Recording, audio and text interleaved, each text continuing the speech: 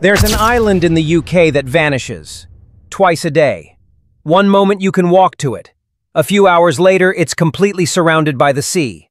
This place is St. Michael's Mount, off the coast of Cornwall.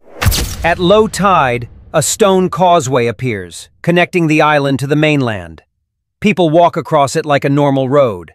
But when the tide rises, the sea floods back in, covering the path and cutting the island off entirely. This happens because the UK experiences powerful tidal forces, driven by the moon and amplified by the shape of the coastline.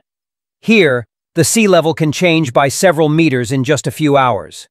For centuries, this island has been a fortress, a monastery, and a strategic lookout, protected not by walls, but by the ocean itself. An island that comes and goes, not by magic, but by gravity. Follow NeoMap Earth for more places where the map changes with the tide.